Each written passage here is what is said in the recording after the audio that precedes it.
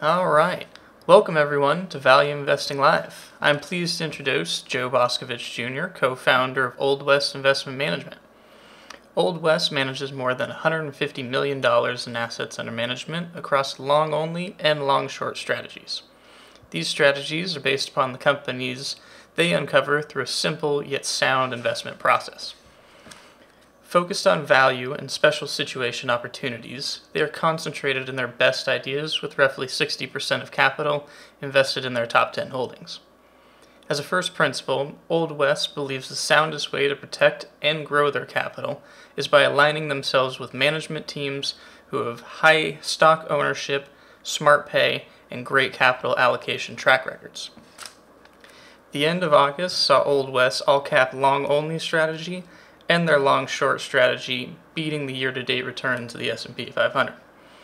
As always, for those of you out in the audience, please feel free to post your questions and comments throughout the entire presentation, but keep in mind that we will hold those questions until the end when we jump into the Q&A.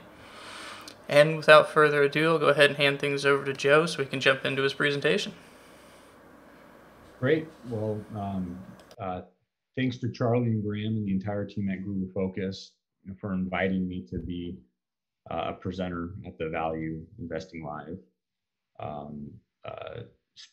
series speaker. As Graham mentioned, my name is Joe Boskovich, and I am a partner with Los Angeles-based Old West Investment Management. So I thought I'd start off by talking about our investment philosophy and process a little bit, and then talk a bit about how we typically generate new ideas.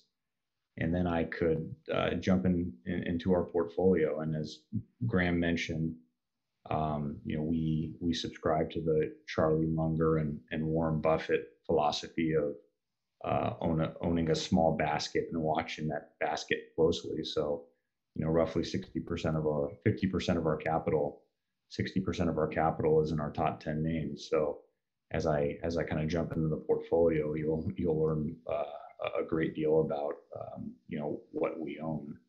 I think I'll probably talk about 70 to 80% of our portfolio. I guess I'd start out by saying that I feel like this is a very strange investing environment. We feel that valuations are extremely stretched.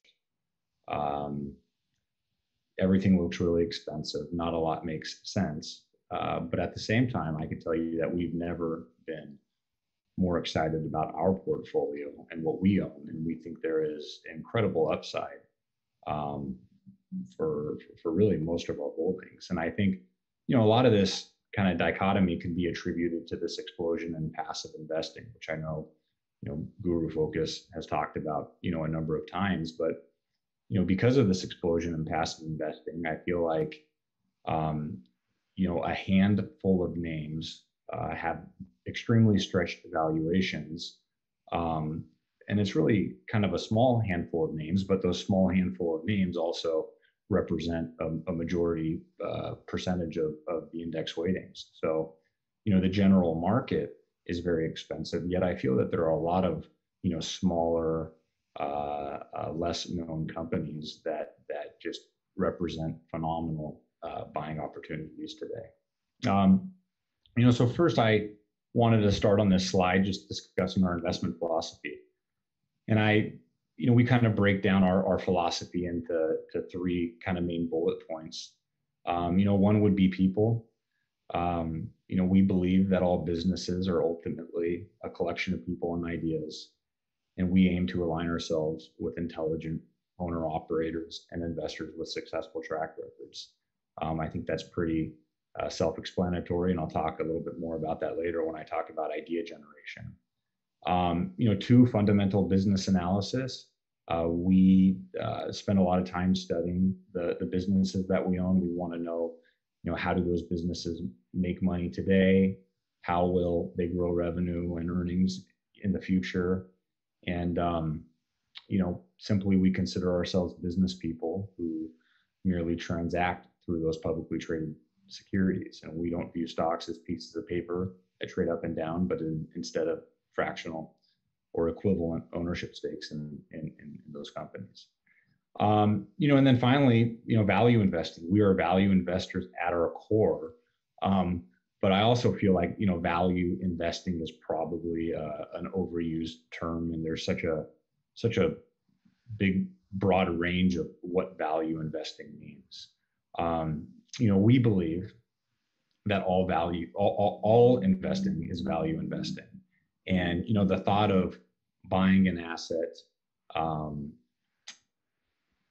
just because it's cheap, that doesn't necessarily make a lot of sense. And, buying an asset that's growing that is too expensive doesn't make a lot of sense either. So, simply, we don't want to overpay for the assets that we own. But I think what's really important is we spend a lot of time trying to understand the catalysts that will unlock that value. Cheap stocks are usually cheap for a reason, and they stay cheap. So like I said, we really try to identify those catalysts that will unlock that value. On this page, we talk about our investment process, kind of our starting point being the proxy statement. And not all ideas are, is the proxy statement necessarily the starting point. But I think the important thing to know here is that in every company we own, we usually end up back at the proxy. And the key point here is that we really only want to own companies where management has more to gain or lose through their ownership than they do through their compensation. And down here, there's 4 pictures of business leaders that kind of pass that proxy test. You could see in the center left here, this picture of John Malone. I'm sure many of you listeners are familiar with John Malone and Liberty Media, but this is a little dated, but from this proxy a few years ago, you could see that his salary and bonus was about $700,000, and his stock ownership in the company was $1.4 billion. The picture next to him, Prem Watsa, known as the Oracle of Ontario, he's the chairman of Fairfax Financial. His salary plus bonus a couple of years ago was around $600,000. His stock ownership, $1.2 billion. So, I think the thing to really take away from there is without knowing anything else about these companies or these gentlemen, they care more about that stock price than they do their take-home pay, and that alone aligns them much more with stockholders and stakeholders than the vast majority of companies. And I would just say that this alone doesn't mean that these are good investments. Doesn't mean that we would necessarily own these companies, but it's a great starting point. And I would argue, why would you want to own a company where these dynamics weren't part of the equation? Next year on this slide, I talk a little bit about how we typically generate ideas, how they come into our focus, and we talk a lot about how there's thousands of publicly traded companies. And you want to make sure that you kind of, you've heard the term fish where the fish are, and spend most of your time on ideas that will end up being actionable. So you could see here on the top, one way in which we oftentimes generate ideas would be through our daily work on SEC Form 4 filings, 13D filings, 13G filings, 144 filings. But just as an example, when an insider at a company, CEO, chairman, someone that's part of the executive management, someone on the board of directors, buys or sells stock, they have to file what's called a Form 4 with the SEC, and that's public information within 48 hours. And rather than reading some sell-side research report or sourcing ideas from some financial publication, it just makes sense to us that you might find actionable ideas this way. And just because a CEO or someone on the board writes a check buying $2, $3, $4 million worth of stock with their own after-tax capital, that doesn't mean we're going to follow them into that idea. That doesn't mean that the idea is actionable, but maybe we should spend a little bit of our time trying to see if we could see what they do, and to kind of step back and give you a kind of a little bit of a story of why that is such a important part of idea generation for our company.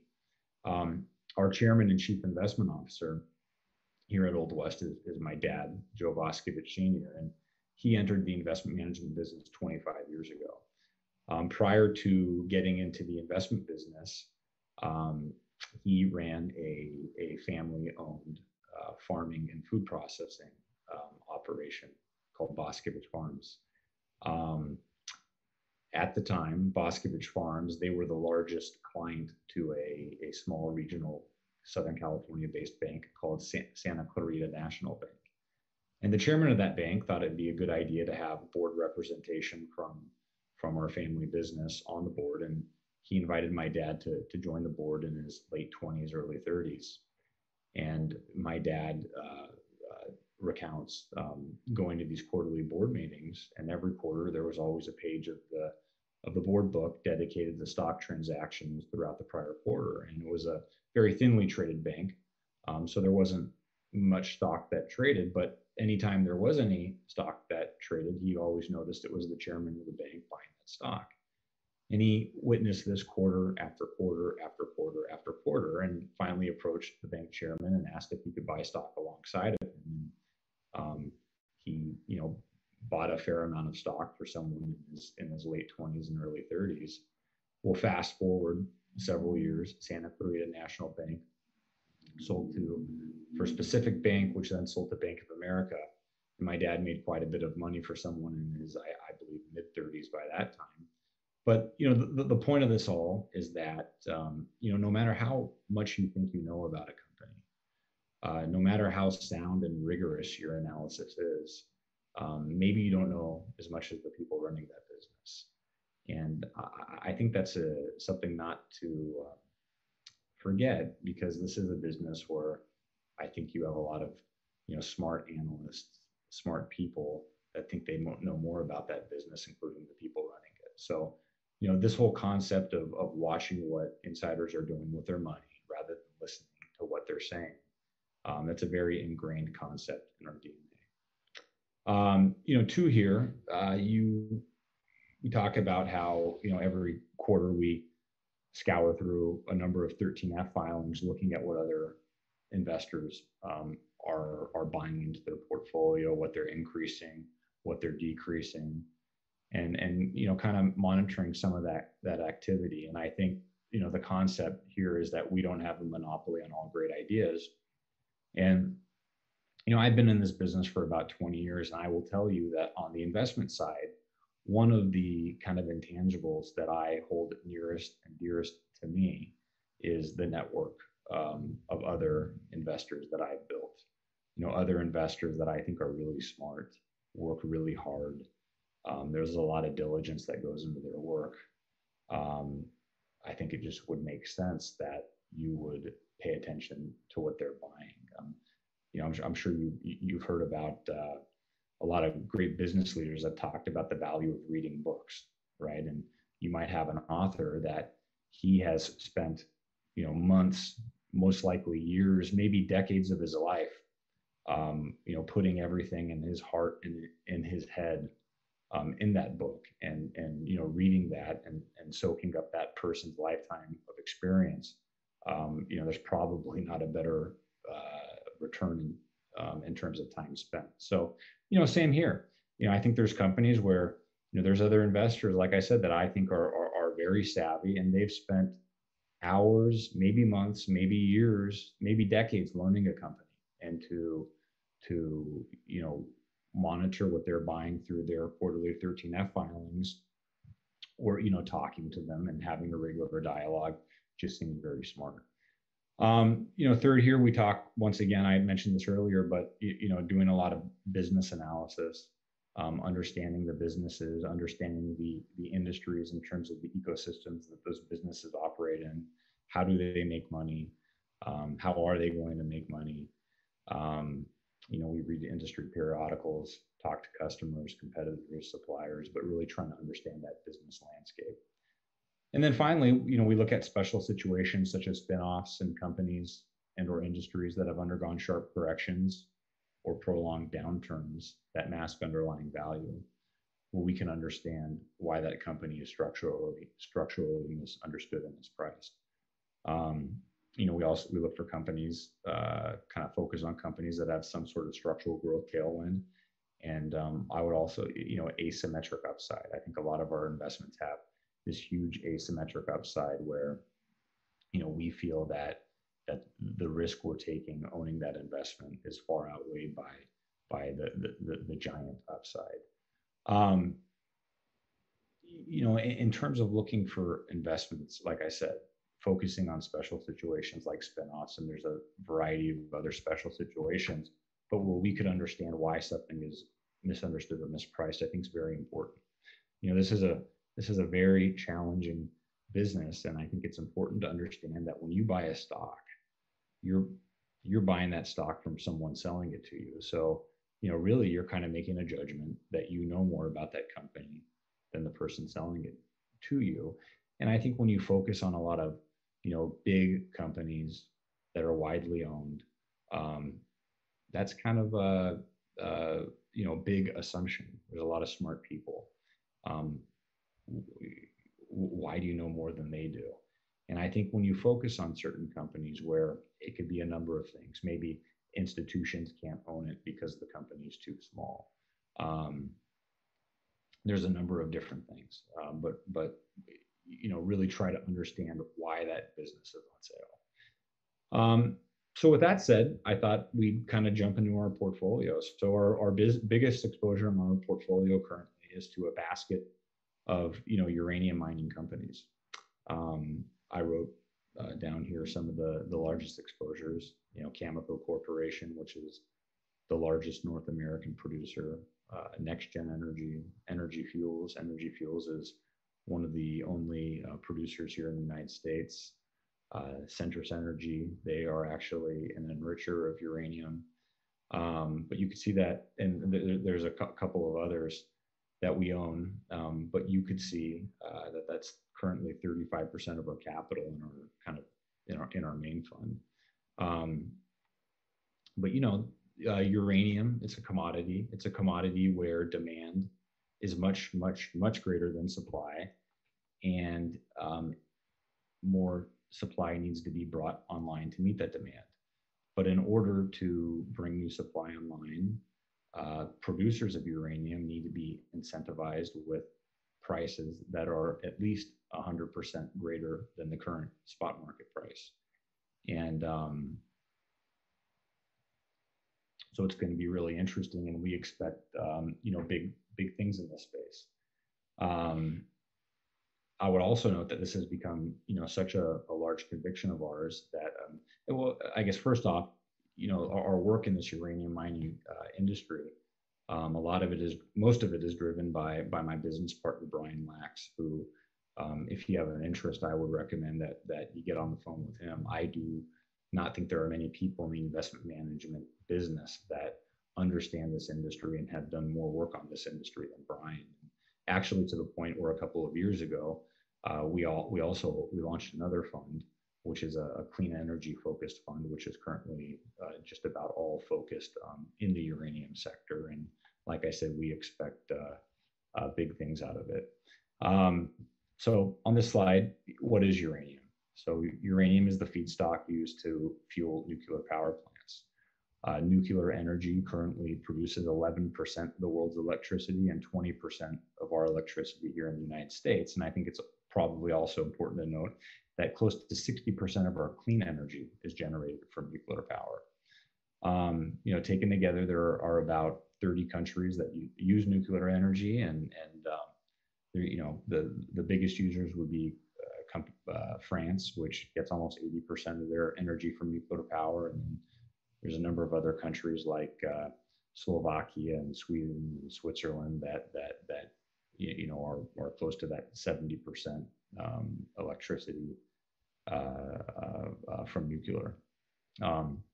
And by the way, as I'm sure a lot of you have read, those are also the countries that have the cleanest climates. So nuclear energy, it's the only carbon-free source of electricity that can be ramped up to massive scale because it's not intermittent, meaning that it's the only carbon-free source of electricity that can run just about 24/7. Wind only works when it's windy. Solar only works when it's sunny. Hydro needs to be near water. But like I said, nuclear energy could run just about 24/7, and it's the only carbon-free source of electricity that can do that. And then I would also, note that as a fuel source, its performance is unmatched. I think this is an interesting, visual down below, but you could see, the size of a nuclear pellet, and one tiny nuclear pellet is the equivalent to 1.7 tons of coal. So a kilogram of uranium can provide 1,000,000 times the energy of an equivalent mass of natural gas and 3 million times that of a kilogram of coal. I would also note here that, and I think this is important because a lot of people are misinformed when it comes to nuclear energy, but it's the cleanest and safest form of energy production. The more that people learn about nuclear power, the more supportive they are. And you can see these two diagrams down below.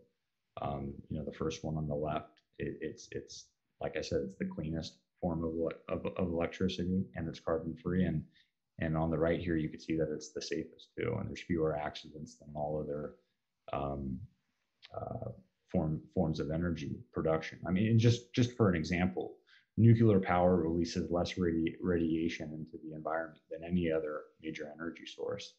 They say if you live next door to a nuclear power plant your entire life, you would be exposed to less radiation than on a single flight from Los Angeles to New York. So like I said, I think there's a lot of misinformation about nuclear, a lot of fear mongering, but that's quickly changing. You see, both political parties have really adopted it as the fastest way to slash greenhouse gas emissions and decarbonize the economy. So really fast, why does this opportunity exist? Why are people selling these equities to me at such a cheap price? Well, if you go back to March 2011, there was a magnitude 9.0 earthquake off the coast of Japan, and there was a tsunami that followed, and that flooded the Fukushima power plant. At the time, Japan had about 50 reactors that represented over 10% of the global fleet. And as a precaution, Japan took their entire nuclear fleet offline. And so that really almost overnight threw the industry into the situation where there was now excess supply. And, that excess production and inventory level caused a severe decline in the price from roughly $70 a pound.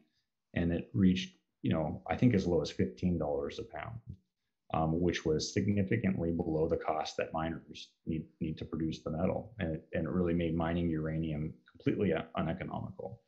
And as a result of that price collapse, that has led to huge production cuts. And this prolonged environment has lasted the last decade. At the peak of the last high in the uranium market, there were about 500 uranium resource companies. Well, today there are about 40. This was a $150 billion industry 10 years ago. It got as low as 5 billion. So once again, why are these companies being sold to me at such a cheap price? Well, at such a small industry, 5 billion, now it's probably about a $7 to $10 billion industry. This is uninvestable for most people, for just about all institutions. And if institutions can buy it, it's Kazatomprom or Cameco, which are the two largest producers, and the other are definitely uninvestable just because they're so small. So you've had all these companies go away.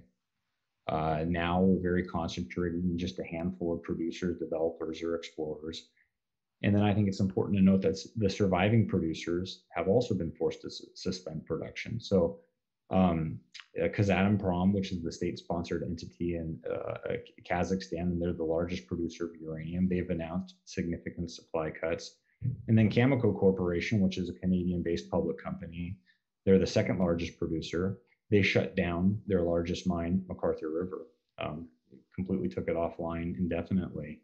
And so you've had this huge supply cutback. And, I would also note that, Kazatomprom and Cameco combined represent roughly 60% of global production, which is just, that's just mind boggling when you think about 60% of production comes from two producers. So, with that $25 million supply coming offline, we point this, it's written here in the presentation, but we pointed off that represents about 20% of global supply. So, to put that into perspective, that would be the equivalent of Saudi Arabia and Russia completely ceasing oil production. You imagine what would happen to the price of oil if that were the case. If you go to the next slide here, so now you have this significant supply deficit, and meanwhile, reactors are being built globally at a pretty fast pace. So, once again, when you get back to what we look for in companies, so not only do we look for companies where that have maybe gone through this prolonged downturn or seen a sharp correction, but also looking for companies where there are structural growth tailwinds, and that's definitely the case in uranium. You can see that there are about 450 operable nuclear power plants globally, but you have about another 500 that are either under construction in the proposed, ordered and planned stage and proposed stage. And China will be tripling their nuclear power capacity over the next 10 years. India will be bringing on 21 new plants in the next 10 years. Japan is bringing on many of the reactors that they originally shut down. So it is a growth industry. And here you could see on this slide that is triggering a cycle shift. The uranium deficit is here, and history tends to repeat itself. You could see on this graph below what has happened to the price of uranium when this industry has swung into a supply deficit before, and we are entering the biggest supply deficit we've had. The level of demand is going to require much higher prices to encourage new sources of supply. On this slide, I would just point out that the uranium market is unique in that it is characterized, there are two different prices to look at. So you have the long-term contracting price and you have the spot price. Well, 90% of uranium is traded at the long-term contracting price, and that is the price that is agreed between the miners and utilities. These are characterized by long 7 to 10-year contracts, and most of these were entered into, preceding the March 2011 Fukushima accident, and they've begun to roll off. And the utilities are needing to enter into new contracts with the miners to secure new supply. What they have been doing the last few years is rather than producing new uranium, the miners have just been buying off the spot market and delivering that material into their long-term contracts. And there is evidence that there is very little supply left on the spot market, and it's a very shallow market. There's not a lot traded there. So as contracts are entered into, we believe that prices will not only rise, but they'll rise significantly. As I mentioned, the producers need 2x or more just to break even on new production. And then finally, I think this is really important too, because the buyers are price insensitive. You could see that the typical cost of constructing a nuclear power plant is between $5 and $10 billion. Well, the annual uranium need is only 15 million. So these utilities, they're going to buy, and it really doesn't matter what the price is as they start entering into new contracts. And we believe that that is imminent and right around the corner. So once again, as I started, we have really, approached this exposure through buying a basket of the miners. The miners are extremely levered to a rise in prices. And as the uranium prices rebound, the demand for uranium miners, coupled with a lack of supply, will exaggerate the share price increases of equities. So we're invested in a handful of names, a basket of uranium companies, and the landscape consists of companies that can be categorized as producers, developers, and explorers. And we own the companies that represent the very best projects in all stages of development and that are led by good management teams with significant interest. So if you look at this graph below, Global Atomic, Vimy, Denison, Fission, GoVX, Bannerman. A lot of those we just owned in our uranium in our clean energy fund that's dedicated to uranium. But NextGen, for example, that's one of the names that we own in our main fund, and it's a significant exposure. So just as a case example, it is in a safe jurisdiction, high grade. You can see 300 million pounds of resource. It's the largest undeveloped uranium deposit in the world. And it's amongst the highest grade zones in the world at close to 20% uranium, which is more than 100 times the world average. You can see here, we put the market cap and compare it to the project net present value, but at $50 uranium, and we feel very confident that the price is going, the long-term contracting price will get there. It has to get there. The project has a net present value of $3 billion, over 5x the current enterprise value. So we expect this to be a huge investment for us, and as do we the names that we own in the basket. And then earlier I talked about management and how management is paramount. And you could see here that the CEO has a substantial stock position, and they receive a significant portion of their pay, incentive pay, and stock. And then I think this is very interesting that in the last few years, Li Ka-shing, who is one of Hong Kong's richest men, took a 20% ownership stake in the company. And we find that all, very interesting and has increased our conviction in a name such as NextGen. So, that's uranium. That's 35% exposure in our fund. Next year, you can see we have gold miners. I didn't write the percentage here, but our basket of gold miners is about 25% of our fund. So, right there, that's 60% of our fund, uranium and gold combined. But with gold, central banks around the world are printing their currencies as fast as they can, and there's no end in sight. We don't know. None of us know how this turns out, but this could very easily lead to hyperinflation and really a destruction of wealth for anybody that holds for savers and people that own fiat currency. And if you look at this slide here, fiat money versus gold, John Maynard Keynes, this is a great quote. I like this quote. By a continuing process of inflation, government can confiscate secretly an important part of the wealth of their citizens. Warren Buffett talks about how, inflation is the cruelest form of tax that fewer than 1 out of 100 Americans understand. Or, I'm sorry, 1 out of 1,000,000 Americans understands. And then this quote from JP Morgan's great: gold is money, everything else is credit. And once you realize this, you will never be poor again. I love this visual right here on the left of this dollar bill. You could see that back in 1913, if you had $1, it was worth $1. Today, it's worth about 5 cents. But since the beginning of time, fiat money has always failed throughout history due to the same pattern of rapid devaluation.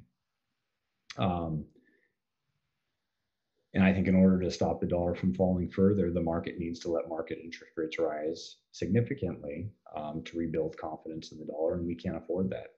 We tried to go up to 2% a couple of years ago, and the market fell 20%, and we're basically trapped at 0% because of the enormity of our debt. And you could see that once again, that visual of the dollar has lost 98% of its purchasing power since 1913.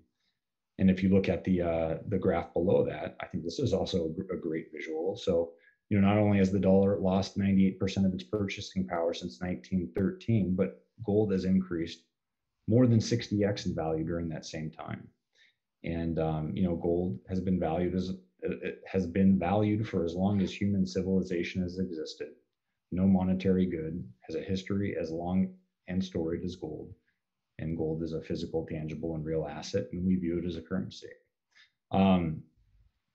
This is a great little timeline, I think, of the Federal Reserve balance sheet.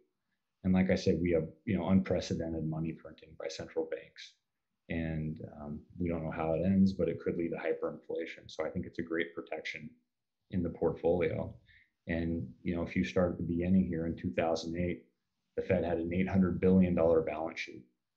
And then in response to the Great Recession, low interest rates wasn't working, so we experimented with quantitative easing and launched QE1. And that was, in 2009 and 10. And then in 2011, we followed up with QE2. And then in 2013, 14, we followed up with QE3. And then after pausing for a while, we sat there and tried to walk back some of that stimulus in 2018. And you guys all remember what happened in 2018, but the Fed aborted its attempt to normalize interest rates and shrink its balance sheet. And they quickly reversed course and began cutting rates in early 2019 when the stock market fell 20%. And, then we had, I'm of the feeling that this coronavirus really, you've heard a number of people, talk about this, but really what coronavirus was, is it was the pin that pricked the bubble. And if it wasn't for coronavirus, something else would have pricked the bubble. And to pop that bubble from deflating, the Fed came to the rescue again and announced QE4 or QE infinity, as we know. And what's really interesting is there is more quantitative easing in QE4 than in all the other QEs combined. I think this is, so we had like I said, we had an $800 billion balance sheet in 08, went to 4 trillion, try to normalize it. And, now we're sitting here with a $4 trillion balance sheet. We're running $4 trillion deficits. And I think this is an amazing stat, but you could see here, 60 cents of every dollar being spent by the government is being printed. And that is, just think about that. 60 cents of every dollar being spent by the government is being printed. So I think you're fooling yourself if you think we will be able to crawl out of this debt. I think it's just going to get more and more and more, and gold is a phenomenal protection. And this next slide is great because we talk about insider buying and watching insiders, and in this instance, I think the ultimate insider buying are the world central banks. Central banks are buying their most gold today than at any point since 1967. They know that their efforts to pump liquidity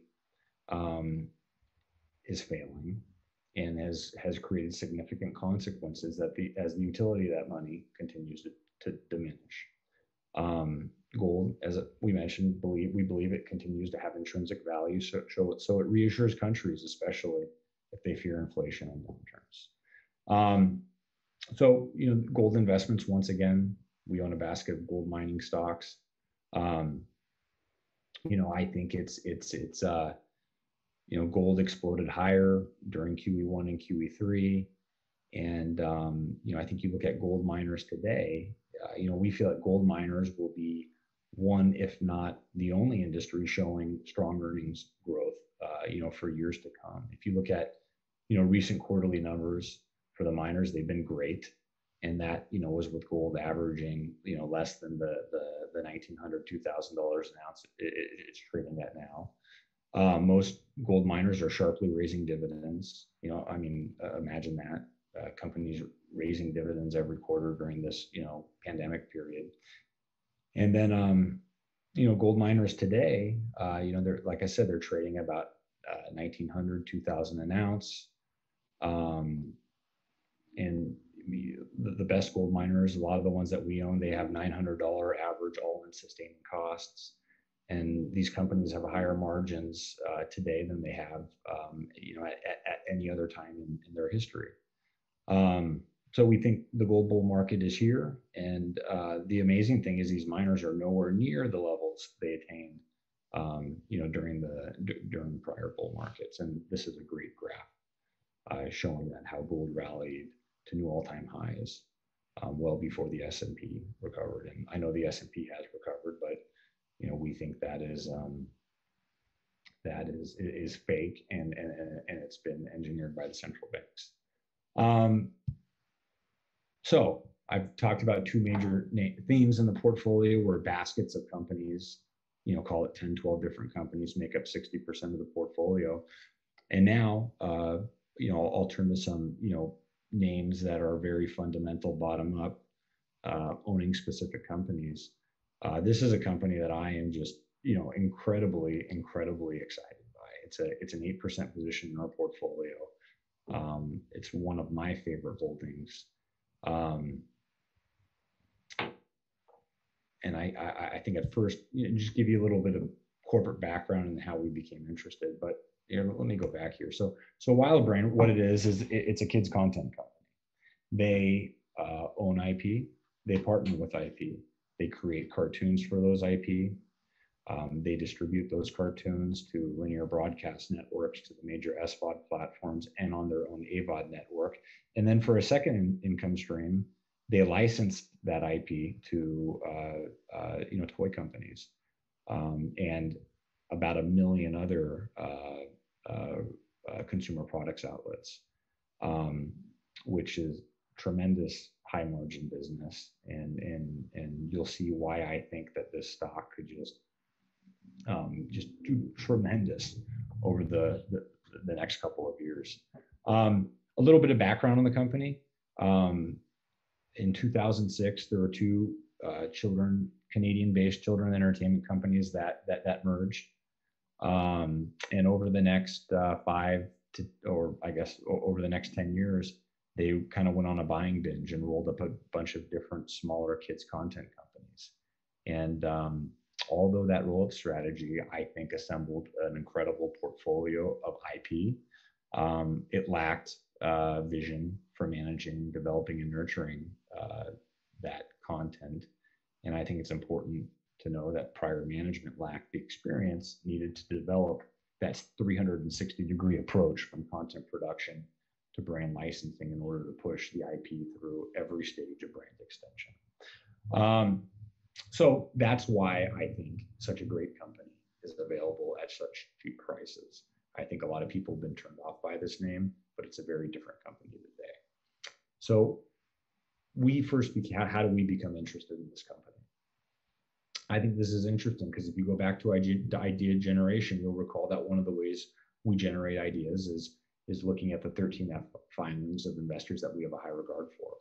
And there is a fund out of New York called Fine Capital Management that was started by Deborah Fine, who used to run family office for the Tisch family. And the current CIO of that company, a gentleman by the name of Jonathan Witcher. I've followed him for some time. I think they are a very, very smart group. They do tremendous work. And once again, I think it's a no-brainer to at least be aware of what they own. So it first came to our attention in 2015. Fine Capital pitched. At the time, the company was called DHX Media, as I just mentioned, and they pitched it at the Sohn Conference in New York. I thought it was very interesting.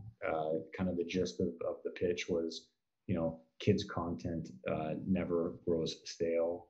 A new generation watches it over and over and over again. Lends itself to consumer products more than other content, and that's high margin business. And it all made sense to me, and I loved it. At the time, though, the company's flagship brand was a piece of property called Teletubbies, which some of you may be interested or familiar with. And although extremely popular and profitable as a brand in the 2000s, I had some reservations regarding the evergreen identity of that IP. And so we passed. And but always kept an eye on the company and watched it, monitored it, and our feelings on the company began to change in 2017 when DHX Media bought the Peanuts franchise, Charlie Brown, Snoopy from Iconics Brands. And we believed that Peanuts was an evergreen franchise, and although it kind of reached its peak of popularity decades ago, and there has not been really new, fresh, exciting content, I think that Peanuts has proven to be one of the top family brands worldwide. Just if you look at consumer products revenue, I think it's the number 6 family brand worldwide. So the evergreen status can't really be argued, in my opinion. And then upon deeper analysis, what we did realize is that DHX Media, what we quickly discovered was that they had a breakout business that at the time it was in its infancy and just starting. And I think this is important because, as I mentioned, we want to find companies with great management teams. I didn't really talk a lot about competitive moats, owning great franchises, but that's an important criteria. Valuation's obviously important, but if you recall earlier, I talked about how we look for cheap companies, but that have some sort of structural growth tailwind. And I think oftentimes that can be found in businesses that have a breakout business from within, where everybody's focused on the core business, but they have this tinier breakout business that is just growing rapidly. And that's the case in WildBrain or DHX Media. At that point, they had a breakout business, a subsidiary called WildBrain, and that, like I said, it was in its infancy, and that was its AVOD business, where they were creating content for all the different AVOD services such as YouTube. And actually, they're now the largest creator of kids content on YouTube and other AVOD services. I'll talk about that a little bit later. But as we discovered that business, and then you discover that it had an award-winning brand licensing agency attached to it called CPLG. And really what WildBrain is, and I believe this to be the case, and I'd love to talk to anybody about it more, but it's a vertically integrated business where it controls the entire supply chain. They own or partner with the IP, they distribute it through WildBrain Spark, their AVOD business, and then they control the consumer products licensing as the agency manager. That is such a rare quality to find in businesses, and the businesses that truly do have that vertically integrated component, those are often the 10, 20, 30, 40, 50 backers that we love to find. And I wouldn't be surprised if that was the case here with WildBrain. And then really where our conviction, hold on, this stopped sharing. I apologize, Graham. How do I share it again? It looks like we're still seeing the presentation on our end of things. Let me pull this up really fast. Okay, I apologize. No problem. Okay, here it is. Now I have it on the full screen. So where our conviction in this company really changed big time was about a year ago, and that's really where we went all in. We talk about management. Oftentimes, I think the catalyst for unlocking value that I talked about earlier sometimes is apparent in new management teams. And in August 2019, DHX Media named Eric Ellenbogen as the CEO. I'll talk about him a little bit in a second, but he has a proven resume in kids content. So that was mid-19. That was mid-19, and early December 19, DHX Media delisted from the NASDAQ. They changed its name from DHX to WildBrain, which, as we know, was the name of its child-focused YouTube business, which was renamed WildBrain Spark. And really for the last several quarters, Ellenbogen has been busy putting the right management and deals in place, and we believe getting the company ready to emerge as a global leader in kids content. They actually reported earnings today. The stock is about flat, or it was flat on the day. It's up barely, which is shocking to me. I thought the stock would be up 30, 35%. They announced a great quarter. I'm so excited about this investment. But if you look at this next page here, I would recommend that everybody go and listen to a replay of the conference call. I'm telling you, Eric Ellenbogen, he's a stud. He's done a great job. He's going to do a great job with this company. I talk about what we look for in businesses: a strong management team. Like I said, Eric Ellenbogen, he has a proven track record in kids content. You can see he was the president of Marvel, left Marvel after it sold to Disney. Then he founded Classic Media, which became one of the largest private owners of branded kids content. He sold that business to DreamWorks Animation. And then at DreamWorks Animation, he became the head of TV. And then he sold that business to NBC Universal. As we know, he's now the CEO, like I said, at WildBrain. He's been there for a year. There's a committed institutional shareholder base. This is outdated. Fine Capital Partners owns about 40% of the company today. But I think, I boxed this bullet point right here. This is from the proxy statement. But keep in mind that right now, WildBrain, the stock price is like $1.12. It's $1.12. I would keep in mind that 50% of Eric Ellenbogen's cash compensation, he's required to use half of that to buy stock. And then that's 50% of his compensation, and he has to use 50% of that to buy stock. The other 50% of his compensation is stock-based. Well, half of that stock-based compensation is paid in 3 equal tranches. And then the other half, the other 50%, will vest as follows. And keep in mind that it's $1.12, the stock price. A third on the achievement of a stock price of $7, a third on the achievement of a stock price of $9, and a third on the achievement of a stock price of $11. I don't know that I've ever seen CEO compensation tied to stock prices that are so far from being in the money. But I think it should give you some confidence in, where he thinks, where we think, where Fine Capital thinks this business is headed. Two, I talk about strong competitive moat brands. I think this is very important for anybody that has looked in the kids content or I guess the small cap content space before. It is just littered with tons and tons of content companies that have never done anything but lose money for shareholders. And a big part of that is because these are companies where 99% of revenue is tied to content production and nothing is tied to consumer product sales. So I think that really, weighs on the importance of evergreen IP, the importance of evergreen franchise brands. And you can see here that I write, with dozens of media platforms for kids, original content based on franchise evergreen brands is paramount. And you've seen this with, the biggest content, kids content company out there, Disney. Part of why Bob Iger has had such a great stint at Disney, and you've seen it, he's gotten away from a lot of these one-off theatrical releases, and he's really focused on the franchises where you can make a first and a second and a third, and that's all tied to high margin consumer product sales. But right here, most of Pixar's movies have been hits, but on a pure theatrical release basis, they're not all financially successful. Given that a studio retains about half the box office haul, the theater gets the rest, and then the marketing budgets are huge. It's roughly half the production budget.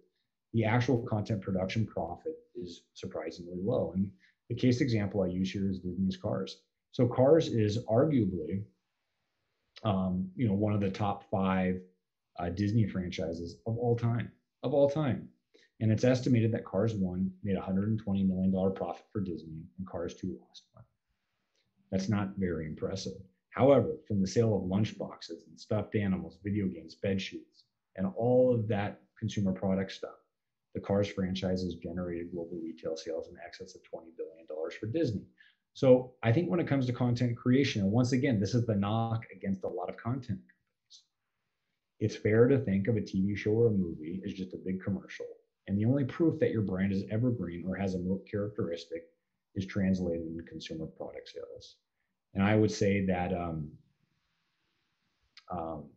small percentage of most content companies and I mentioned this earlier, a very small percentage of consumer product sales are based on IP. And that would either suggest that A, it's not a franchise property, or B, management has just done a horrible job executing it and knows nothing about that whole 360 consumer product extension. And I think in the case for WildBrain, it was probably a little bit of both. So what is, does WildBrain, do they have a strong competitive moat? And like I said, that was one of my biggest detractors from the company early on. And that all changed in 17, 18 when they bought the Peanuts franchise. And, like I said, the Peanuts property, I believe, is a tentpole property that demonstrates that franchise brands can live on and prosper for years in the future. Peanuts was created as a comic strip in 1950, and today, 70 years later, kids are still discovering that brand every day. And, I did mention, right, that maybe this brand is kind of stale. How can you reinvigorate that brand? And, you talk about, Feather number 1 and, Eric Ellenbogen, or Arrow number 1 and Eric Ellenbogen's, quiver was the newly announced Apple TV partnership when he came to WildBrain. And that Apple TV partnership will only give the Peanuts franchise a fresh makeover, and I think make the IP more relevant today than ever before. And they signed a deal with Apple TV. It's a multi-year, multi-project deal, creating content exclusively for Apple TV. They just last year released their first installment of IP and Snoopy in Space in partnership with NASA. It was a hit, one of Apple TV's most watched shows. It won a daytime Emmy.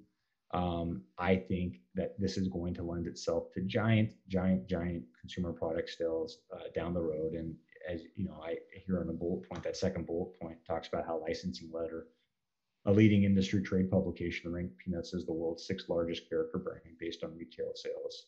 And that's ahead of big brands like Paw Patrol, Frozen, and Peppa Pig. And this is obviously before Snoopy in Space. So just imagine, the possibilities.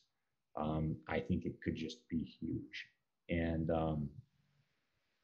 that second income stream from consumer products is giant. And you could see that these attached consumer products, I write here, they're like oil wells that never cease pumping cash and include everything from toys, music, publishing, stationery, food products, school supplies, and on and on.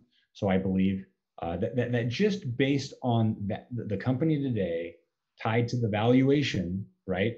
That price is what you pay, valuation is what you get. This is a cheap company. It's trading for 8 times EV to EBITDA multiple.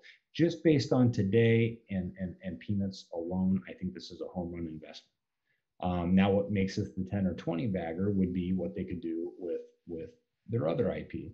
And you go to this next page. So they have Peanuts. Eric Ellenbogen talks a lot about this on the call. He talks about what they're doing with the Peanuts franchise and what they're doing with Apple TV and Snoopy in Space and a lot of the new content. It's bringing the top creators in the industry to WildBrain and really kind of unveiling a lot of the other IP that they have. So these are examples of other IP that they have. And I think this is significant. So, one of their brands is Strawberry Shortcake, which they bought from Iconics when they bought the Peanuts franchise. And unlike Peanuts, where they only own 40% of it, Sony owns the other 40%, and the Schultz family still owns 20%. So that consumer products revenue and production revenue is chopped 3 ways. Well, with Strawberry Shortcake, they own 100% of that brand. Strawberry Shortcake is a defunct brand. And, anybody that remembers that from the early 90s, it was huge. It was a huge brand. It's a defunct brand. There's been no meaningful content being created for that brand in decades. And WildBrain is in the process of redeveloping that brand and reintroducing it on their AVOD network, WildBrain Spark. And keep in mind, on their AVOD network, they control that distribution too. They're not giving up rights to maybe an SVOD player or anything like this. And I think this is really important. Like I said, Strawberry Shortcake is a defunct brand. What are Strawberry Shortcake's possibilities? I don't know, but you could read here that in the 1990s, Strawberry Shortcake was first introduced as a 1-hour home video project for 20th Century Fox Home Entertainment. They spent the owner of that IP at the time spent $250,000 creating that content. Over the next 5 years, Strawberry Shortcake did $5 billion of retail sales with 300 licensees and 600 products in the marketplace distributed worldwide. I'm not guessing or assuming that they get back there, but you could see the possibilities if you could even get somewhat back there. This other example here, Teletubbies, on Eric Ellenbogen, they own Teletubbies. On his first call, they own 100% of it. On his first call as CEO in mid-19, he talked about the new 360 approach to brand development. And on that call, he highlighted how Teletubbies, which was, despite what you think of the brand, it was a huge success in the early 2000s. Over that prior year to Eric Ellenbogen getting there, Teletubbies had done less than $1 million in consumer product sales in that prior year. This was a brand that, once again, was doing several $100 million per year in retail sales. And that's just 2. Down below, there's multiple others. They have a new project revenue roll here that they're distributing on their AVOD platform. Right now, they have two pieces of IP on Netflix, Johnny Test and Chip and Potato. They have some with linear broadcast, but I think as they build these brands, and Eric Ellenbogen actually talked about it on the call this morning. He said, we start with the content, we'll chase with the consumer products. So build the content, make the content resonate, and then you could chase with the consumer products, further down the road. And I think they're in the early stages. I think a lot of content companies, and it's been proven, they launch toys and consumer products too early. That's what happened with former management. They did a Teletubbies launch several years ago, and it didn't work. It flopped. And part of the reason it flopped is because they led with consumer products way too early. Ellenbogen, he dropped a great quote on the line today. He said, "If it grows like a weed, it usually is a weed." Um, so develop the product and then chase with consumer products after the point. Now, this is to me, the business is exciting based on their own content. This is the most exciting piece about the business, and this is the breakout business, Wild Brain Spark. Several years ago, Wild Brain started producing AVOD content, which stands for Advertising Video on Demand, on YouTube and on Amazon, on the different AVOD platforms.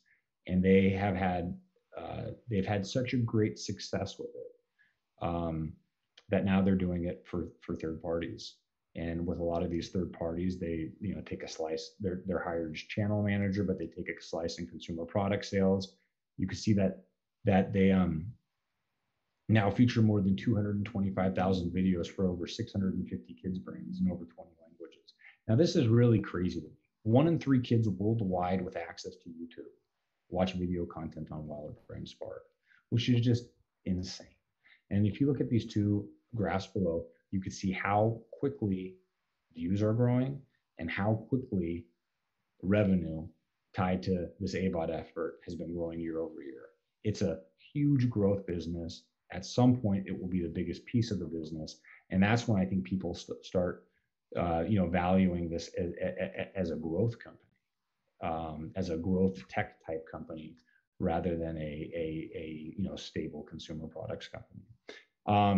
It's a breakout business in 2 ways. The first way would be the massive advertising opportunity.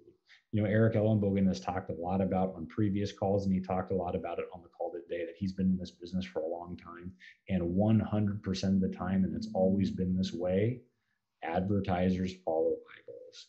And right now, the kids content space, there's $4.5 billion per year of advertising money spent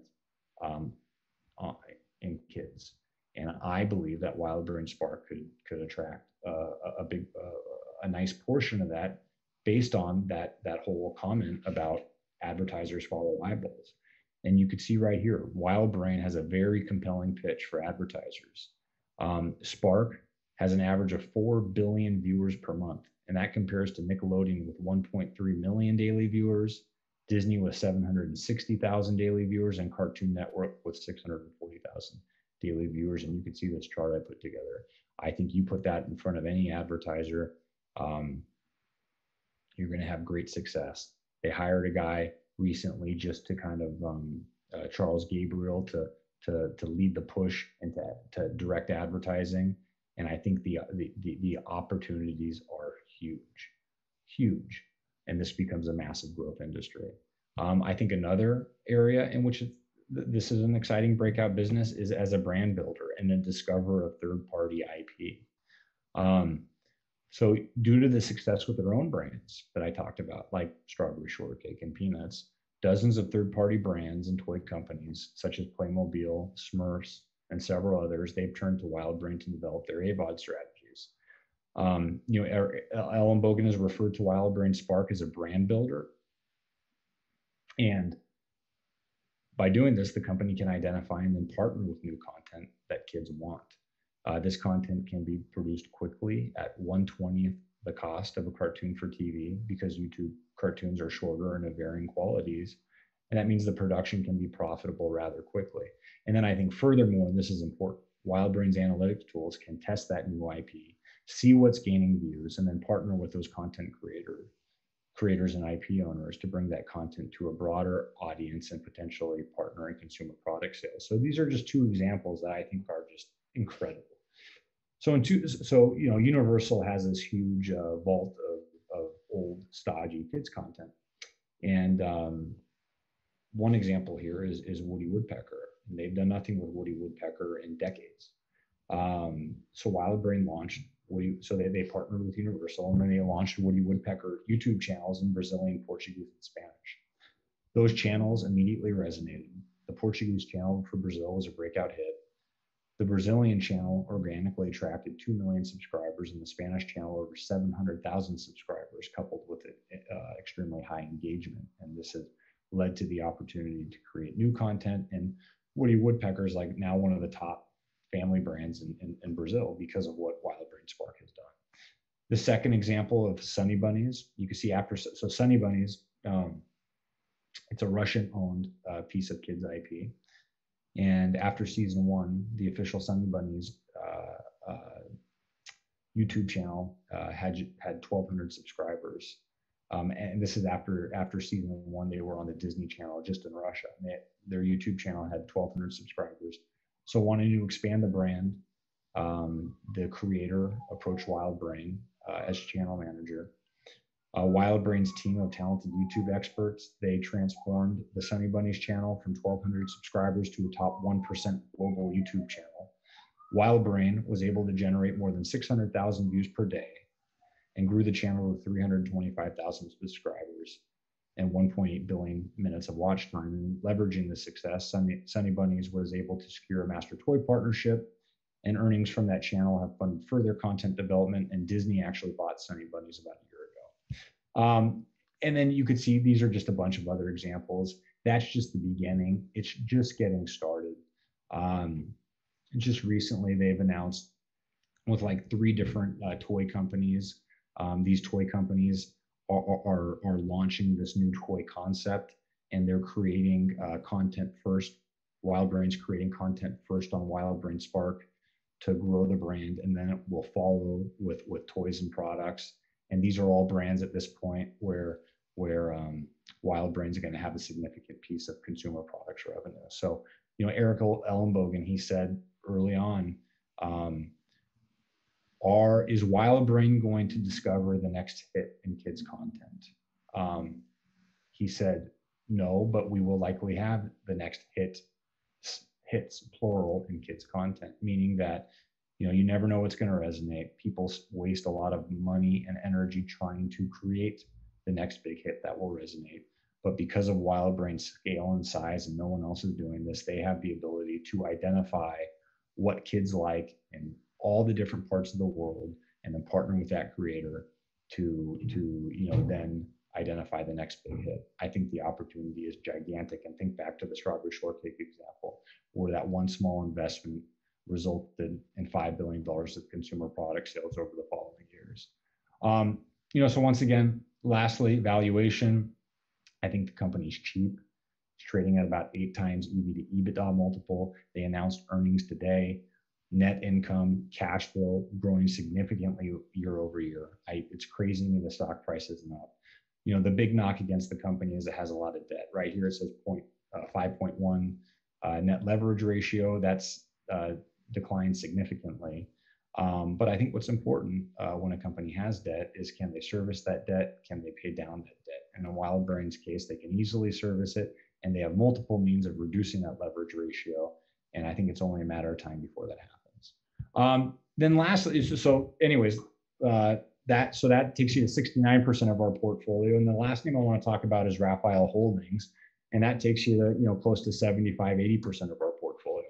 I am super excited about Raphael Holdings. It might sound speculative at first, but once again, get back to what I said about situations where it's just the risk return is so asymmetric. And this is clearly the case here. I do not think it's very speculative. I am super excited.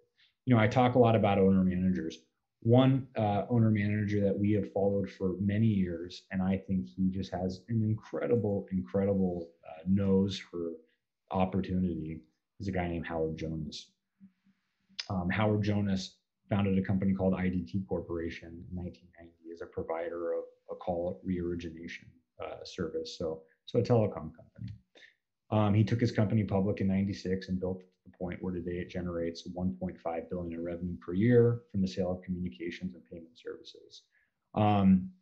He's had a lot of success in telecom, but he started talking about close to 20 years ago about how, telecom's just a commodity and he wants to, own IP and own other assets. And he's been incredibly successful at creating value for his shareholders by using the cash flows from the core shrinking business to fund a wide array of growth initiatives. And you could see here in the past decade, IDT has spun off 5 public companies. He sold the 6, after which it provided a special dividend. I would note that we own all of these spinoffs. Raphael's the largest exposure, and it's the one that we're most excited about. Had you invested in IDT Corporation in January of 2010 and kept each of the spinoffs, an investment in IDT plus the SpinCo has generated roughly 45% annual returns versus 10.8% of the S&P 500. So clearly, Howard Jonas has a track record of success and a track record of allocating capital effectively. I think it would heed any investor well to just at least pay attention to what he's doing. You could see, I hear you have access to the presentation later. You could see some of his bigger successes. His biggest success was a company called Straight Path Communications, which some of you may recall. But in 2001, Jonas bought a swath of U.S. aero spectrum licenses for $56 million from One Star Communications out of bankruptcy. He spun those assets off into Straight Path Communications. And in May 2017, he sold Straight Path to Verizon for $3.1 billion. So pretty incredible. Paid $56 million for those assets, sold it for $3.1 billion 18 years later. So, I think what's hard for a lot of people when they follow these great owner managers is, 18 years is a long time, but look at that return. And that return didn't come evenly dispersed over those 18 years. Shareholders, I think it was spun off in 2013. It was spun off in 2013, and shareholders, had to go through a lot of volatility before it was sold in 17. So, we believe that Howard is just in the early innings of his business success.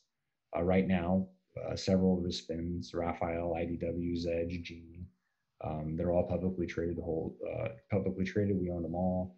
I think IDT still has several breakout businesses that they're going to spin off in the future. Net2 Phone, which is a UCaaS business, National Retail Solutions is a point of sale network, and Boss Revolution is an international money transfer business. I think all of those eventually get spun off. We'll own all of those. Like I said, our largest exposure is Raphael Holdings. So Raphael, it's a little different. Once again, doesn't have a whole lot to do with telecom, but it's interesting. And how I think it's interesting to note that Howard is obsessed with Raphael. He spends 99% of his time thinking about Raphael, and it's become a pretty incredible company. But just to give you a little background, Howard was shortly after one of his big monetizations, he was introduced to someone on the business operations side of Raphael, and this is I think like back in 2011, and Raphael Pharmaceutical, they were a cancer company, and they were working on a drug based on a science called altered metabolism. So just to give you a quick background on altered metabolism, chemotherapy is highly effective on cancers, but it's toxic to a lot of people and kills them. They can't stand the toxicity. Then you have immunotherapy, which is highly effective but doesn't work on all cancers. So, cancer metabolism is a new class of treatment, and this treatment, the medicine targets the mitochondria of just the cancer cells and leaves the healthy cells alone. And it's usually used as a combination medicine. So, Howard was introduced to this business operations guy years ago. Thought it was interesting. What a noble cause, trying to cure cancer. Howard was pre-med in college, has always had an interest in medicine, had the capacity, and just, trying to be a good, do-gooder for society, said, hey, if you need a board member, I'd love to help. And I always joke around and say you can never have enough billionaires on your board. So Howard joined. Joined the board in 2013. At that time, I don't think he necessarily had any visions for what this could become. But fast forward several years, he saw the advances that they were making. And in 2005, the company was running out of cash, needed cash. Howard brokered a deal where he forked over a large amount of cash in exchange for roughly a 50% or 56% majority stake in Raphael Pharma. And he took that ownership underneath the IDT umbrella. So once again, has it under the IDT umbrella. He has a lot of venture investments under the IDT umbrella. Some of those grow up and he spins off, some of them don't. But over time, he became more and more enamored by what they were doing, saw the results of what they were doing. And you could see here in the second half of 2018, he decided to spin off Raphael Holdings from IDT Corporation. And you can see Raphael Holdings was made up of Raphael's real estate, their majority stake in Raphael Pharma, and another majority stake that they have in a separate biotech company called Lipomedics. So at the time of the spin, what was really interesting, if you just looked at the balance sheet, the carrying value of the real estate was about 100 million, and the market cap was 100 million. So you're basically buying the real estate at book value, and you're getting the farm asset for free. That's not quite the case today. The market cap's about 300 million, but still a third of the value is in the real estate. Now, this is what got Howard really excited. And this is when he decided to spin off the asset. So Raphael's lead compound, CPI 613, it's achieved multiple and lasting remissions from some of the most difficult to treat form of cancers. They've been given 5 different orphan drug designations, and they have 2 phase 3 trials, and one in pancreatic cancer and one in AML. And this is a little outdated. The phase 3 trial for pancreatic cancer was actually just announced to be fully enrolled, and they should be expecting interim analysis really any day, any month, which could be a huge catalyst for this company. But I think what's interesting about, and like I said, he saw these results in the phase 1 trial before spinning off Raphael Holdings, and this gave him the conviction to spin it off. But in phase 1 clinical trials at Wake Forest Baptist Medical Center, so Raphael dosed 18 patients with CPI 613 that were having stage 4 metastatic pancreatic cancer. One thing that I would note is, pancreatic cancer, as many of you may know, is a death sentence. The survival rate is less than 1%, and it's a cancer that is incurable, and many people have given up on it.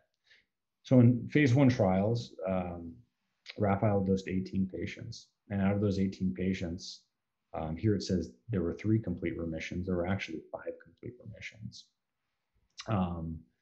which is incredible, very incredible. And you could see that the objective response rate was 61%, and that compares to FOLFIRINOX by itself has a complete remission of less than 1% and an objective response rate of 31%. So, in the phase 1 trials, like I said, the complete remission rate is unheard of, and the objective response rate was double.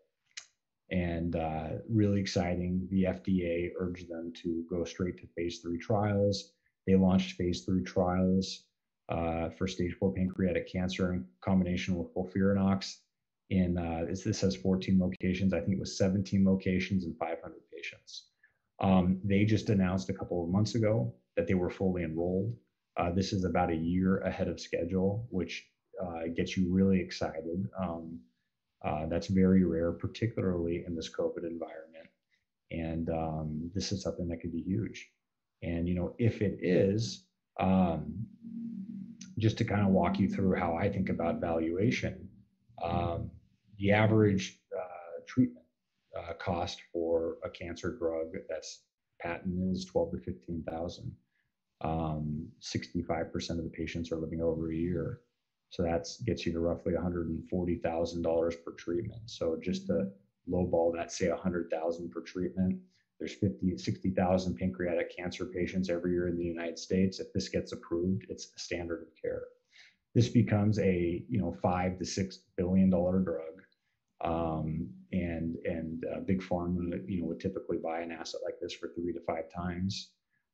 So just taking 3 times, this gets you to a $15 billion drug. Raphael Holdings owns half of it. That's $7.5 billion. This is a market cap of 300 million. So the upside is gigantic, and the downside is somewhat protected by the fact that they have a third of the market cap in real estate. And then I would also, mention that they own the other biotech asset, and then they just created something called the Bayer Institute, which is kind of their next generation pipeline. The Bayer Institute is named after Saul Bayer, who founded Celgene and sold it to Bristol Myers, and they're working on some really exciting things there. And keep in mind, this is just pancreatic cancer. This is interesting. So if you look at this picture right here, this is Raphael reading the bell on the floor of the New York Stock Exchange. Howard Jonas is in the middle there in the red tie, and you could see to his right, that is Earl Grassi, and to his left is David Wingo, and both were people that registered as actually objective response rate patients in the phase 1 trials. That's why I said it was 5, because neither of them were included as complete remission, because they had just joined the trial, and today they would have, one of them has passed away, but they would have filtered into that complete remission category. So Earl Grassi, who's there on the right, he has a blog that he keeps. It's actually pretty interesting. You should go read it. It's www.cpi613.com, and he talks about his experiences, his testimonies, a lot of the other patients on the trials. I think he just underwent like his 110th treatment, and he's feeling good and traveling. And like I said, these sort of results, really, it's statistically important.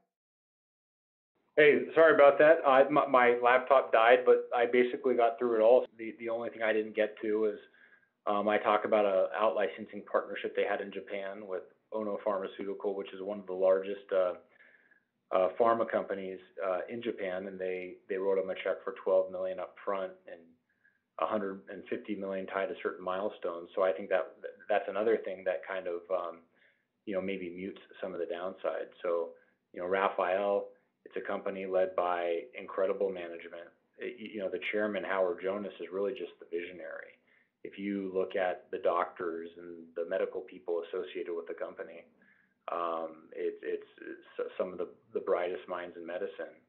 And like I said, they've completed phase 3 trials, and that's just for pancreatic cancer. And there's all sorts of other indications I didn't even talk about. So that's another great example of, like I said, just being aligned with great management, looking for situations where the reward risk dynamic is very asymmetric.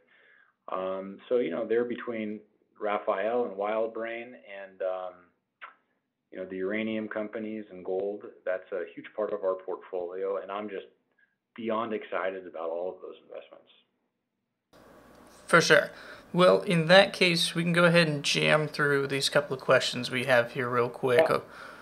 I'll go ahead and feed them to you, and we'll get some quick answers from you. Great, thank you. Alrighty, so looks like first question we have here, any thoughts on the upcoming election, impact on markets, anything like that? Not really. We try to, obviously you need to have an opinion. We try not to get, too macro in terms of our thoughts on the market. And, that's why we try to own things that we think could do well either way. I do think, as far as it relates to the gold investment, I just do think the, uncertainty and the social unrest, and, it just seems like a huge percent of the population is just very angry with their lot in life. And I think that really plays into, to assets like gold. Gotcha. And moving on to our next question, I think we have a fairly confident answer in this already, but it's looking like the future for uranium, in your guys' opinions, pretty blue sky. Things are looking good. Yeah, very much so. Like I said, we're at a situation now where a lot of the long-term contracts between the miners and the utilities have, they've begun to roll off. They continue to roll off, and the utilities, they need to secure, new supply, and the producers have been, buying from the spot market to deliver into those contracts, and there just isn't a lot of material there. So it's, not a matter to us of if, it's when, and we think it's close. Gotcha. And you mentioned during the presentation there's some funds and investors that you like to follow. Would you mind highlighting, 2 or 3 of them? Yeah, so look, there are a lot. So the obvious one is like, something like Berkshire Hathaway. And the only point there being, we're not going to go buy, Japanese trading companies because Berkshire did, but they're smart. They do a lot of great work. I think it's very, it just makes sense, right, to try to reverse engineer that idea. Now, ultimately, you need to make it your own idea. You can't abdicate your research efforts to someone else, but it just makes sense to try to, like I said, see if you can see what they do. In terms of ones that we watch, so I'd say, in terms of the 13F filings, it's, names like Stan Druckenmiller and Ray Dalio and, Berkshire Hathaway, Fair Home Fund, Fine Capital. But I would say probably more so than names like that file 13F holdings, it would be more attributed to kind of people that I've talked about, developing a network with over time. And a lot of them are smaller fund managers, but there's a lot of great ones. There's some are so small you've never heard of them, but then there's smaller ones like Stephen Keel at Arquitos Capital Management, Scott Miller at Greenhaven, Laughing Water Capital Management. There's a number. There's a big list of people that I have kind of in my network, and I just think they're smart and they do a good job, and I'd be foolish not to try to look at what they own and understand their thesis. Definitely. Anyway, and by the way, the one other thing that I would note is, in terms of Guru Focus, that's one area where I think Guru Focus and your service is great. You've identified a lot of those great managers and capital allocators. And then in addition to other managers, I would say keep an eye on certain capital allocators. And a lot of these guys are business leaders, but like John Malone. Anything John Malone does, I think, is interesting. The Liberty Media Complex. Barry Diller at IAC. I think anything that Barry Diller at IAC does is interesting. Barry Diller, he basically built the Expedia and travel platforms. He built the dating, the match group. Today he's still at it. The biggest piece of IAC today is Angie Home Services. And then he, owns a bunch of, app businesses and Vimeo. And there's no one better than IAC at a lot of these, business to business and business to customer digital platforms. So I would say anything that IAC and Barry Diller do. Howard Jonas, I talked about Howard Jonas. We talked about Raphael, but a lot of his other companies are interesting. Zedge, IDW Media, which is a comic book content production company. A bunch of businesses, in particular the Net2Phone business, which I imagine he'll spin off at some time here. You look at that UCAS business and look at the valuations that a lot of these UCAS companies like Ring Central and 8x8 get, and once spun off, Net2Phone could easily have that same sort of valuation. People like other names like Bill Sturritz, Eddie Lampert. I think, people think Eddie Lampert's the village idiot with his Sears debacle, but, he's still a smart, driven guy, and I, keep a close eye on someone like him. So there's, a number of people. One book that I would recommend, many of you may have read it, but it's a book called The Outsiders, and it was written by Will Thorndike, who's a professor at Harvard Business School.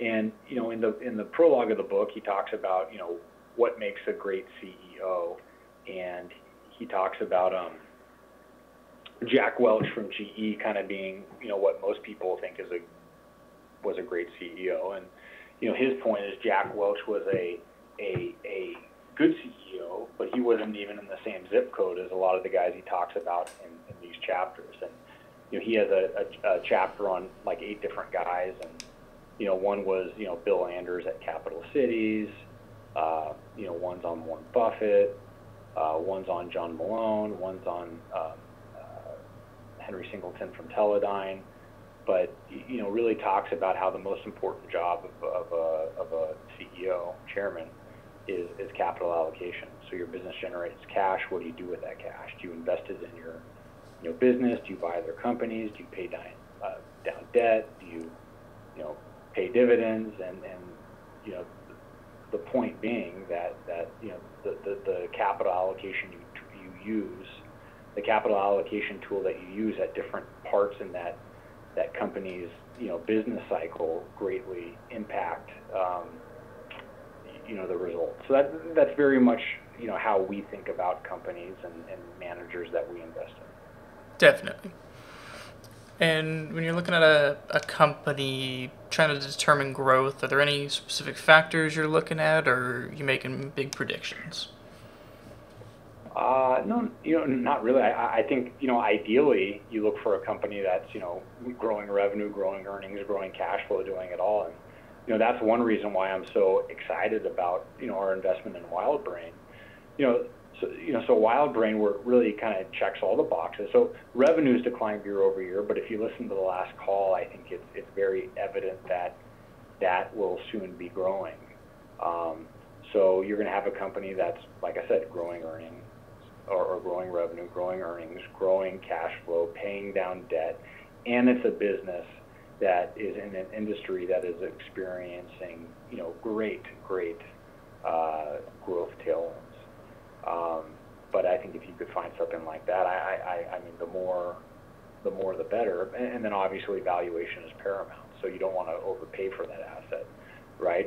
Price is what you pay, value is what you receive. So I think it's great to get growth, but not when you have to sacrifice value. For sure. And do you have any opinions on the current state of nuclear waste destruction or disposal? Yeah, so it's pretty interesting. I think that there's been a lot of fear mongering, a lot of misinformation that has been spread, and in terms of the waste, one thing. Well, so I would say first off, a lot of people have this perception of nuclear waste being like green ooze that gets into the atmosphere, and I don't know whether that's from watching The Simpsons or something like that, but it's not true. These are like little steel pellets that go into these fuel rods, and it's the safest and the cleanest. And in terms of the waste, so in a nuclear power plant, 1/5 of that fuel is replaced every year. Well, that fuel, it's stored in large pools inside the plant, and for 1 year, and over the course of that year, it loses 90% of its radioactivity. At that point, it's stored in steel caskets, and it's stored on site in that nuclear power plant. And they say over that period of a couple of decades that it's stored in the plant, it loses another 90% of its radioactivity. So at this point, it's lost like 99.9% of its radioactivity. And then it's stored, I think, like 3 or 4 miles underground to bedrock and steel caskets, and they say all the nuclear waste ever produced in the United States can be stored on in a basketball gymnasium, stacked a couple of yards high. So clearly that needs to be addressed, but I think it largely has. I think a lot of the storage situations for that waste, it's safer than people think. And like I said, I think you've had a lot of fear-mongering tactics from environmentalists, but one thing that you see changing fast is it's kind of starting to become this kind of bipartisan support for it as a fuel source. And at one point the Trump campaign was very pro-nuclear, and the Biden campaign was kind of anti-nuclear, but I think a lot of that had to do with Republicans and Democrats can never agree, and you just take the opposite side. And as the Biden campaign, as we get closer here, and they've are forced to study climate change, and it's a bigger issue today than ever before. The drumbeat's growing louder and louder. Now the Biden campaign might even be more pro-nuclear than the Trump campaign. So I just think this is like a multi-decade, I think, growth scenario. For sure. And one of the viewers was wondering why you have the GDX ETF on top of gold miners. Right. So the GDX. So actually, what that GDX position was, we bought kind of deep out of the money call options on the GDX, and it was kind of like a call option on the gold price, a magnified way to kind of play that. So that's been a great investment for us. When you look at our 13F filings, it's a little misleading because when you own option positions, it shows up as like your notional exposure. So I think that the GDX position shows up as maybe a 30 or 40% position in our 13F filing, which is not the case. That's the notional exposure. Gotcha. And any thoughts on the Kirkland Lake gold mining company? I think it's a great company. Low, all-in sustaining costs. We like the management team. I would just say in general, all these gold miners will do well in the environment that we think we are going to see in gold. And then it's up to us to pick the best companies, and we just think Kirkland Lake is one of the best, in the industry. And I would also, note that an important thing to us with gold miners would be, not only great management, but owning companies that have their reserves in what we think are government-friendly jurisdictions. The last thing we want to do is wake up one morning and find out that the gold mine has been, confiscated by the government, and you've seen that with other companies. So I think the ones that we own, their reserves are in like I said, friendly regions of the world, and high quality mines, run by good management teams. For sure. And when you're looking at margins, do you focus in any one place, say gross margin or operating margin, net margin, anything like that? I think it's all important. I think I probably tend to focus most on operating margins, but like I said, I think it's all important. And definitely look for companies where there are high margin opportunities. To go back to Wildbrand, one of the reasons I get so excited about that is, the companies today, the margin profile is attractive, but if they do land on a couple of these hits, that lends itself to consumer product sales. And I don't think there's a better business to own or a better business to be in than being an IP owner of a great product or franchise, because that's just about 100% margin business. For sure. And If you have a 10-year investment horizon in a company, would you ever consider buying a stock if the share price dropped 5 or 10% and then reduce your cost basis by buying any future share price drops?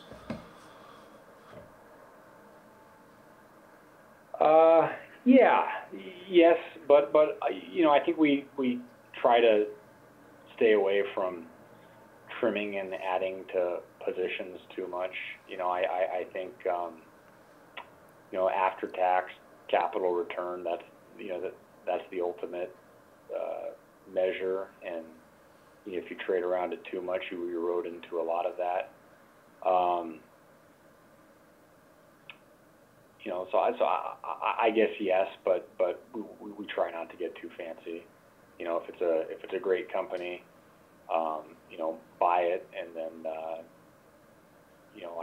I guess closely monitor that business's growth, but understanding that value is always changing, and try to own businesses for the long term, and don't worry about short-term stock fluctuations. For sure. And getting on to our last question here, when you're looking at cash flows, is there a particular one you like to focus on, whether it be from the cash flow statement or operating cash flow as the cash flow, anything like that? Well, I think free cash flow, right, it would be the ultimate measure, but that's a measure that can't be manipulated by earnings. But I think all valuation metrics are relevant, and once we when we value a company, we kind of focus on traditional valuation metrics, and like I said, they're all important. Definitely. Well, that'll wrap up our questions here. So I'd like to, put out a big old thank you to all those out in our audience that have been hanging out with us and bearing with through all of our technical difficulties that we've had. But we made it through it, and I'd like to thank you, Joe, for the great presentation and for taking the time to answer these questions and spend some time with us. Yeah. Well, thank you very much, and I apologize that my laptop kind of cut off for a second, but hopefully it wasn't too much of a disruption as I try to call in right away. Definitely. And to all the audience out there, if you missed any part of the presentation at all, there'll be a full recap video available both here on YouTube and on GuruFocus.com, and we hope to see you next week for another featured guest, and hope you enjoyed today's presentation. And from us here at Guru Focus, and out to you and our audience as well, Joe, we hope that everybody can just stay safe out there and stay healthy in these times. Thank you, everybody.